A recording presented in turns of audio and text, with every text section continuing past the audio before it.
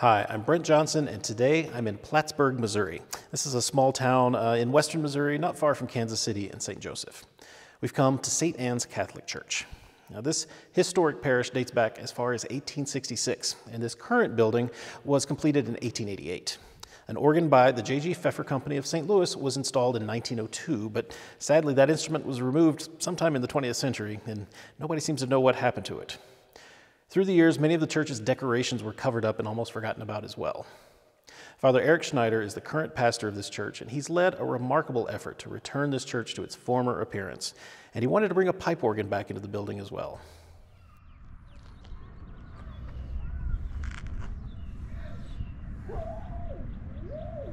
Well, we were able to locate, one of our families here has owned the newspaper in town for almost 60 years, and they have kept all of the archives and actually the leather-bound books, and he was able to locate the 1907 photo of the pastor's 25th anniversary here in Plattsburg, and we were able to see the sanctuary with all of its elaborate stenciling, and that kind of got us going on, we could do this again. we actually knew what it looked like then after that. I finally found that it was about February 14th or 16th of 1902 that the J.G. Pfeffer organ was installed here in St. Anne's, and I think it was a bequest of a particular family at that time that enabled the pastor to finally get a real pipe organ in here. I imagine they had a pump organ before, I'm not exactly sure, but that began the journey to try to discover exactly how we could put something historical back in here again. Well, I kind of called around to several different companies that do historic organs and refurbish them, and I got a call from Ryan Lucky, and he said, you know, I think I have something you might be interested in. There's a 1901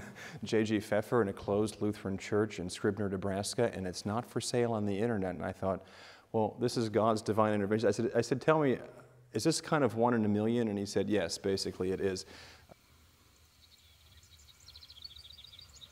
My name is Ryan Lucky, and I am the Vice President and Project Manager at Bedient Pipe Organ. I knew that there had been an organ. I read about it in a newspaper clipping or something a long time ago in an article. I was talking about this with Rosalind Monson, who's an organist in Boston, but she's originally from Northeast Nebraska. And so she gave me the contact information, and I sent out 8 or 9 letters to different people and different groups trying to find out more information, and got a call back from Roger Damas, who is the caretaker of the church. So I got in touch with him, and he said, yeah, the organ is still there, and it's playable, and you can come and check it out sometime if you like. And so I was in the area one day about 2 years ago, made the trip out here and visited the church and saw the organ, and I thought, wow, this is really special. This is something that we need to save, and we need to find a good home for it where people can appreciate it. And then one day got an email out of the blue from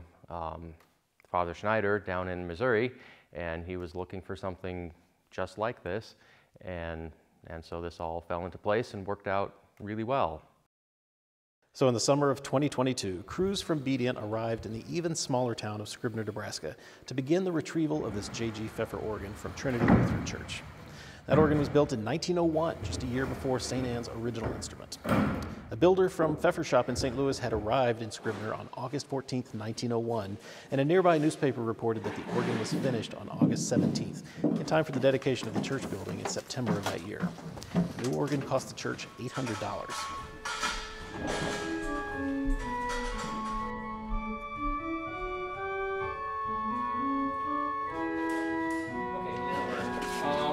Yeah, let's set the small ones, let's just set maybe down front under the hymn boards or something.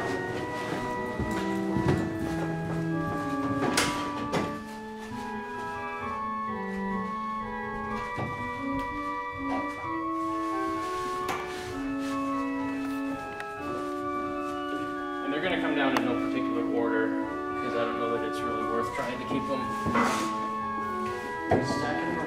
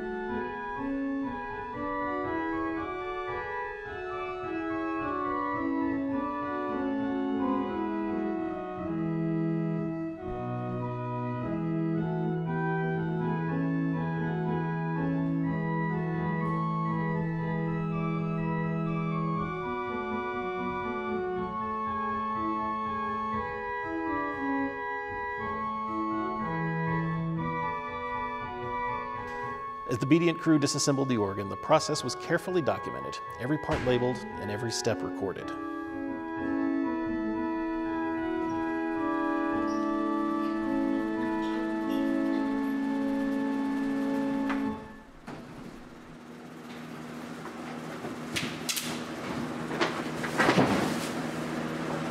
So in the early 1970s, the original wind system was taken out, and the bellows were discarded, and this new reservoir was installed, and along with a Lieblich Gedeckt action.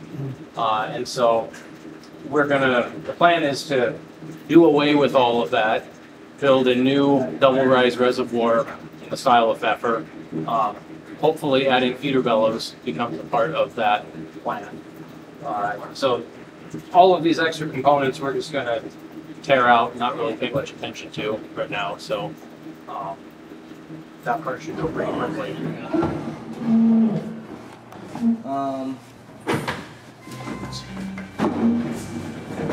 Find what hole.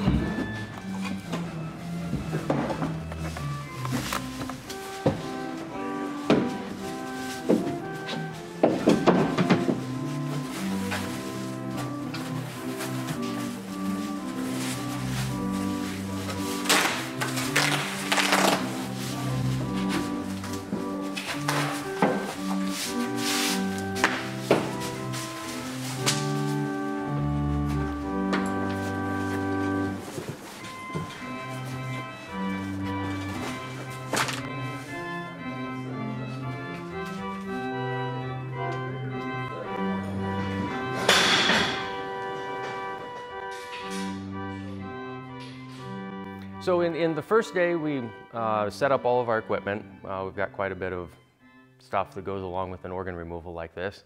So we got all of that set up and ready to go, and then we got all of the pipes packed. Those are all packed into trays and ready to load onto the truck, transport back to Lincoln. And we also had a lot of the swell box disassembled. The swell shade front was still in place, but the sides and the back were all down, and it was a matter of a few screws to take out to get the swell front down. So we decided that was a good stopping point and saved our energy for the next day to remove the swell front.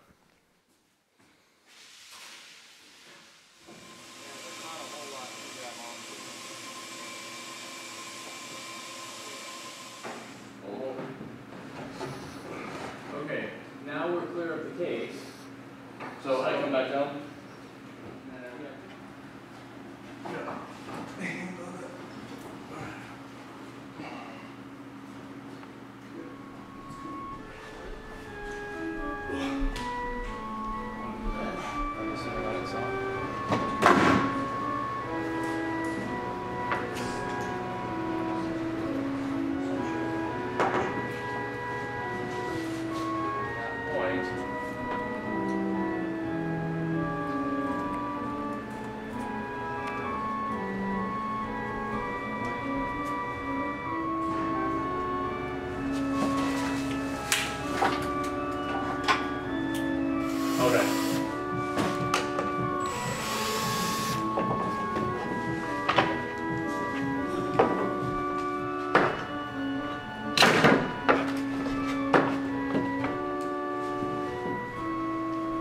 Yeah, you have so many pockets.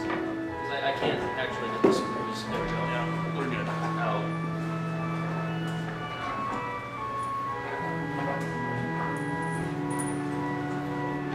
Good, I can reposition it.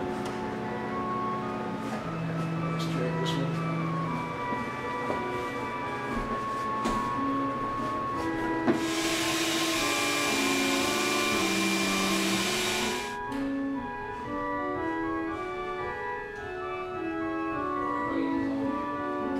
Move over. I'm ready.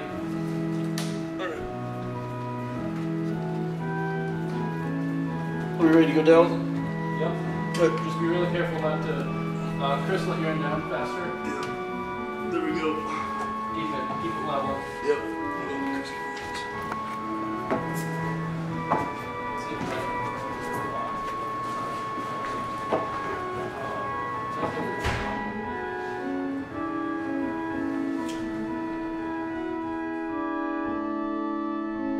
In order to remove the largest parts of the organ, the Bedient crew set up a winch to lift, carry, and lower parts over the edge of the balcony.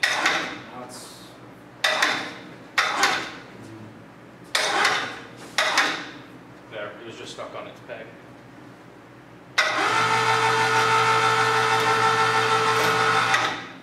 Will we clear it now? Yeah, we're definitely clear. Excellent.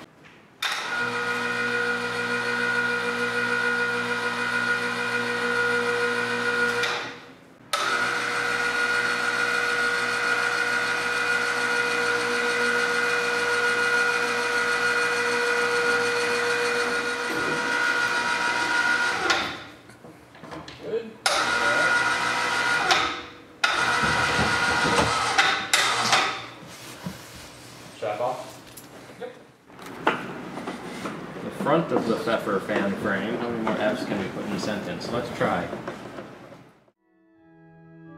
With the manual chest, the largest part of the organ removed, the disassembly and packing of the remainder of the action, console, and case of the organ proceeded quickly.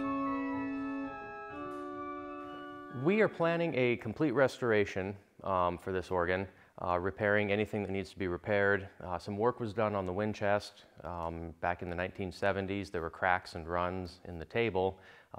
Those had been repaired, but we'll need to really get into the wind chest to find out if it's worth keeping those or if we need to do some more extensive work on the wind chest. But all of the leather will be replaced, new pallets in the wind chest, new stoppers in the flute. Those are in pretty bad shape. And we're also going to do some major reconstructive work on the wind system. There's also some pipe repair. A number of pipes have been either damaged or collapsed. I know birds had gotten in there for a number of years, and so there's some pipe repair that needs to be done too. But we're planning a complete top to bottom restoration of this instrument. In October of 2023, the organ arrived in Plattsburg and reassembly began. The documentation from the disassembly was largely followed in reverse to make sure everything went back together exactly as it came apart. Even some of the footage used in this video was referenced to make sure things went back in correctly.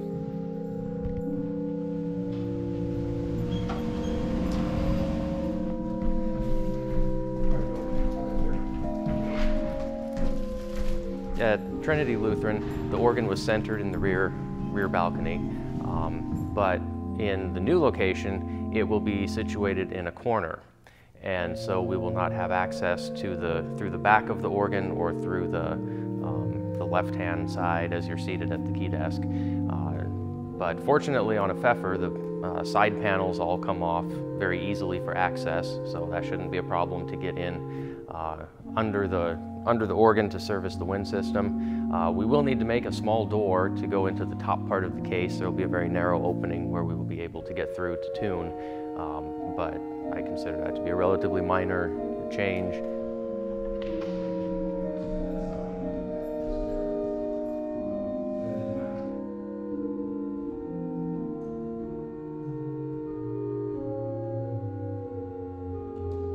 In our shop, we went through pretty meticulously, part by part. Everything got cleaned. All of the pipes were washed. We fitted them with new stainless steel tuning slides. Those replaced the aluminum ones that had been installed in the 70s. It turns out there was quite a bit of repair, I won't say restoration work, but repair work that was done in the 70s. And so some of that we reversed and some of it we improved upon. But the pipes were all cleaned and washed. The stoppers were re-leathered, of course. The wind chest got a complete makeover. We retabled it, which means we took off the top layer of the grid inside the wind chest, replaced it with a new plywood table. And the reason for that is the original solid wood table had cracked in numerous places. In the 70s, they fixed those cracks by attacking it with a circular saw, basically, cutting splines to remove the cracks, and then filling in with a wooden spline in the saw kerf. So that was rather crudely done in place, and so we reversed or undid that, I guess, by installing the new plywood table. We also ended up doing a lot of work on the pallets and inside the pallet box. The pallets were also modified. One of the things that Pfeffer did was glue his pallets into the wind chest. The other way that they would have been attached is with a pin at the tail, and he would have had to have moved the spring to the center of the pallet in order to hold it shut. But instead, with the pallet tail glued in, then the spring is further forward, and that affects how it feels for the organist. And so we weren't able to move the spring location, but we added an extra spring, an extra compass spring at the back of the pallet to hold it shut, and so everything feels the same for the organist. It's just now there's an extra spring and a pin that hold the pallet in.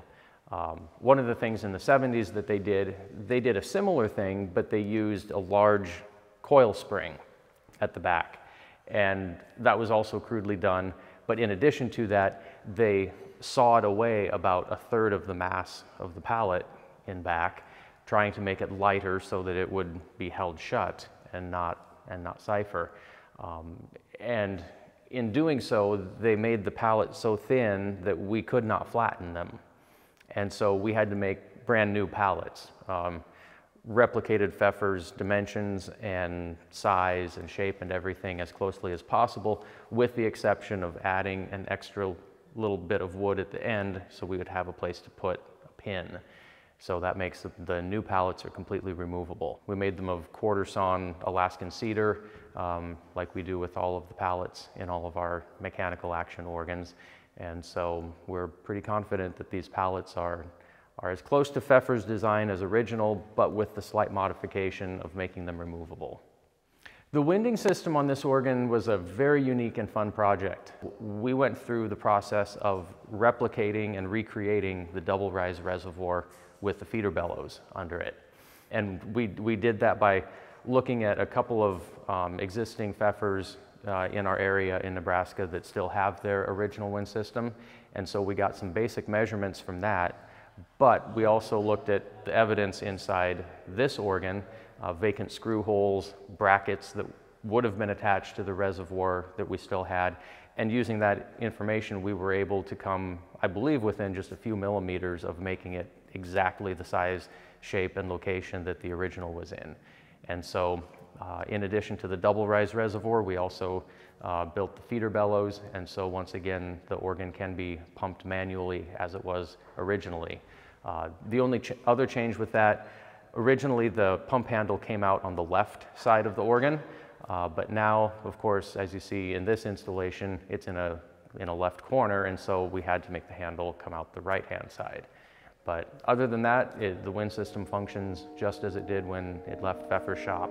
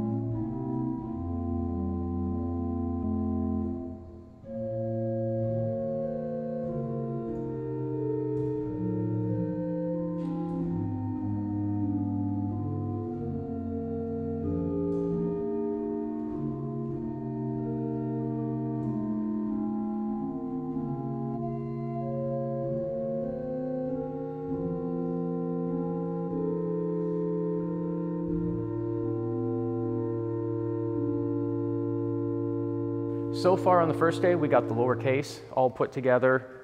The wind system is in place, although the wind trunks and things aren't quite hooked up yet, and the guys are installing the pedal trackers.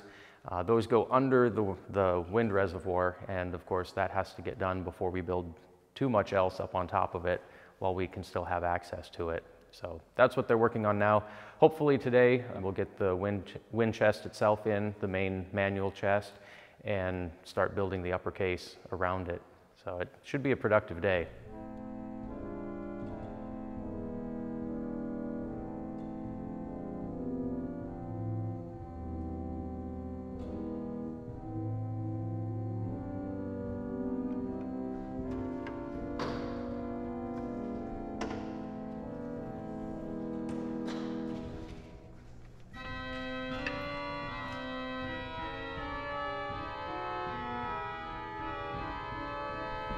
Over here.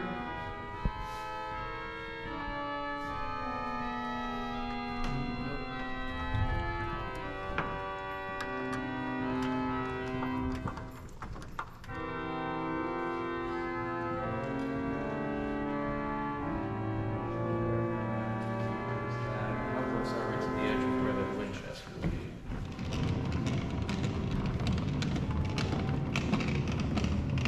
Up, and then we're gonna kind of tilt towards you, right? Up, tilt toward. Okay. Right. Just go ahead and pick up. Ready? 1, 2, 3.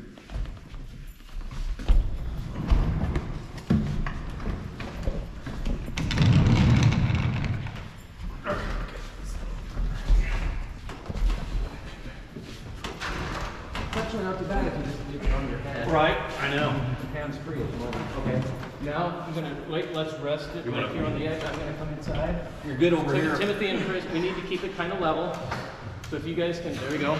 Down, down, All right, you're on the Down. 2x4. down. We're on the 2x4s. Praise be to Jesus. How about that?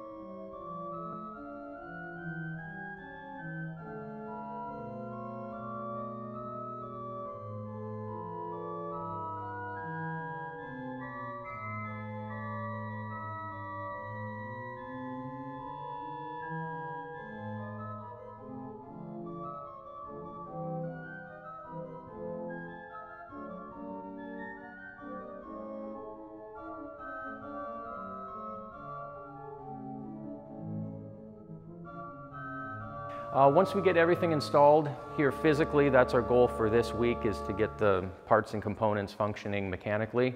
And then next week we return to put in the pipes. And because the wind chest is so large, we're going to only put in a few ranks at a time and sort of tune and voice our way out.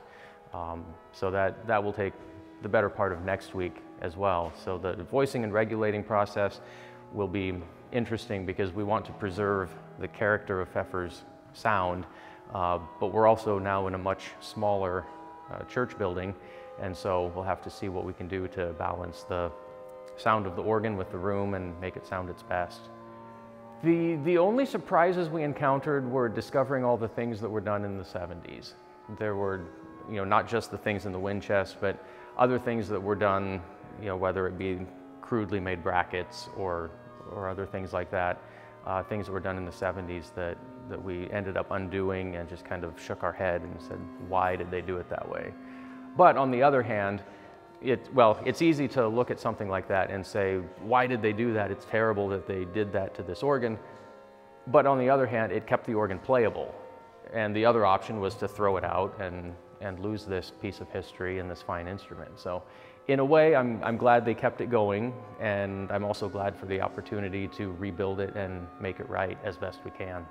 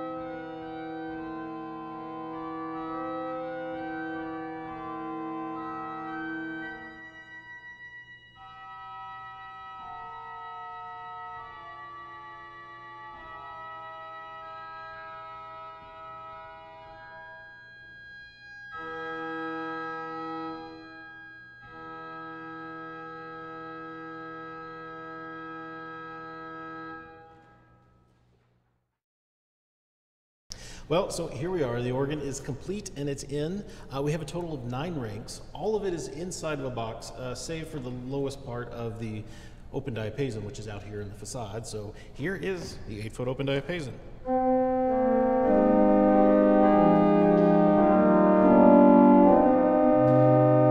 And it's the bottom octave and a few notes that are outside here. So everything up here, of course, can be closed down.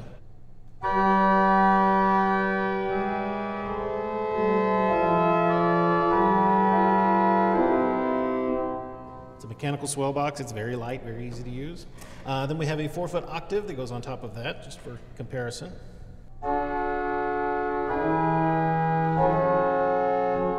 With the 8-foot.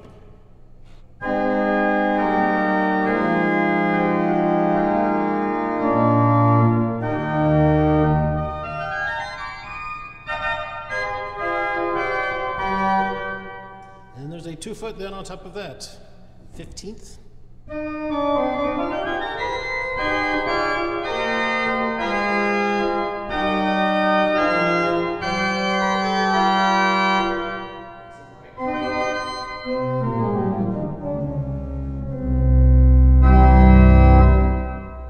There's also a 2 2/3 12th that we can add to the mixture. A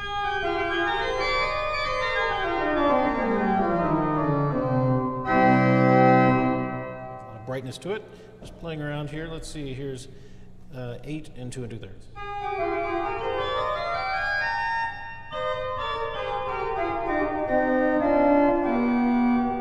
Of course, nothing's divided. It's all full compass on every stop, so you can't use that as a solo stop. So you've always got that on there if you want to use it in the ensemble. Here's 8/4 and 2 2/3.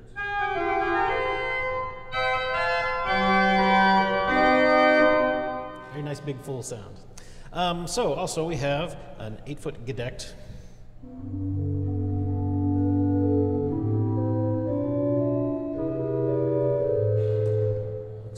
Link closed.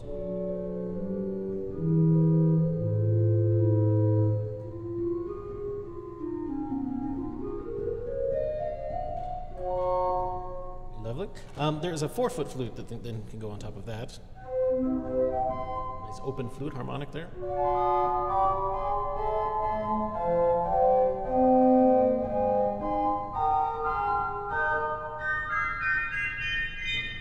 With the 8-foot.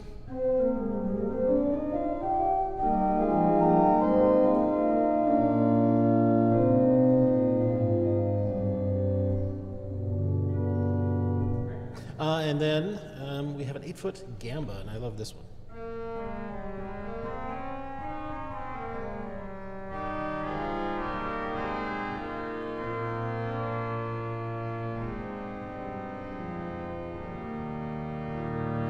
Now, the bottom octave, I believe those are pipes that were manufactured for this installation. They used to be stopped and then open pipes were put in. These are new pipes, but I could be wrong about that. We also have, wouldn't be a Pfeffer organ without an 8-foot dulciana.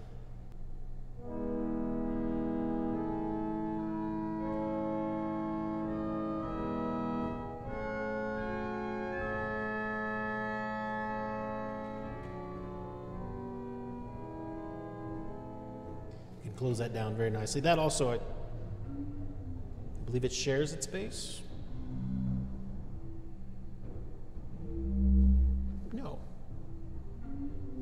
The base of this is also smaller pipes, stop pipes or something.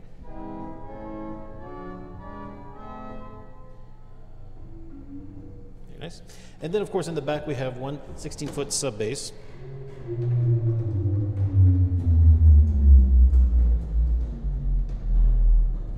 Nice big full pedal sound there. So with the gedeckt.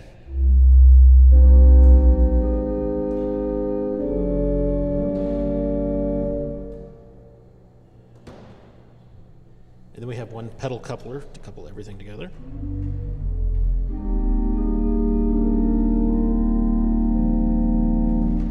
Flute and gamba.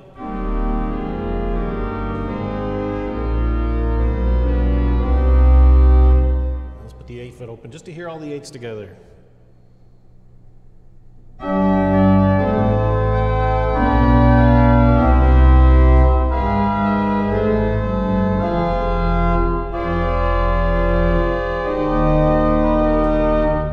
Big sound there. And just playing around a little more. Here's the gamba and the 4-foot flute.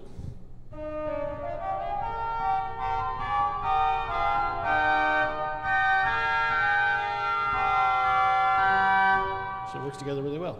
Just a dulciana and the 4-foot flute.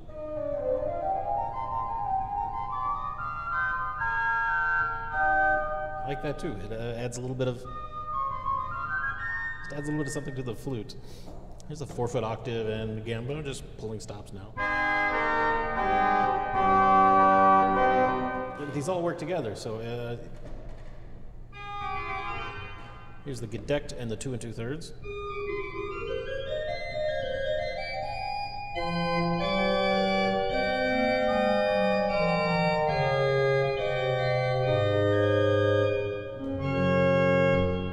These all work together remarkably well, even in combinations you wouldn't expect. So everything's voiced very nicely together. There was, as I understand it, very little tonal finishing that happened to bring it in here. It was, of course, they did go through things when it was being installed, but the organ just kind of sounds perfect for this room. And it makes sense. This is about the exact same size as the organ that was here before from what they know, and it just works really well.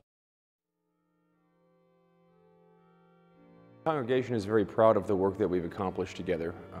Through the grace of God, this small town and this small parish was able to completely restore this church to its former glory. It's a Victorian Gothic glory from the 1890s. The parish loves the pipe organ here, and we use it at every Sunday Mass. You know, I marvel at the craftsmanship of how something like that would have been put together, because when we found the original newspaper article, it just was one sentence in there, and it finally told us what this organ was, because we had researched and researched not knowing whether it would have been a Hinner's, is that right, or something like that, because the train track came off in this town probably about 2 blocks north of the church, so you could imagine they would have shipped it here in 1901, and then the specialist would have met to install it, and that's all we found is the J.G. Pfeffer Organ Company is in the Catholic Church. If anyone else in town is interested in a pipe organ, please stop by Saturday night. It's like, okay, finally the mystery is solved about what we had in here, and so I think it's so very special that we're not only able to have an historic instrument, but that it was able to be completely restored. And very providentially, the paintwork on the pipe matches pretty much everything in here, and that was not planned. So it was just meant to be here. It was really meant to be here in this building. So I hope you've enjoyed the journey we've been on with this amazing Pfeffer organ from 1902, making its way from a closed church here to one that's very vibrant and active and is having another life again. It took us a year and a half to put this together, so it's great to see the instrument here finally playing and to bring this to you. Father Schneider extends an invitation to any organist who would like to come play this organ. If you want to come play a concert, they would love to have you here in Plattsburg at St. Anne's. So reach out to them. There's information about the church down in the description. While you're down there, if you enjoyed watching this video, then please click the thumbs up button. And if you'd like to help us make more and find great instruments like this, well, we can do that with your support. We depend on the support of our sponsors to help us make videos like this one. So just go to organ.media, which is our new website, and right there on the front page, there is a place where you can donate your support and help us make more videos. So thank you to all of our sponsors this year who've helped us follow this organ from Nebraska to Missouri. So I'm going to enjoy playing this organ a little more now. Until next time, I'm Brett Johnson. Thanks for watching.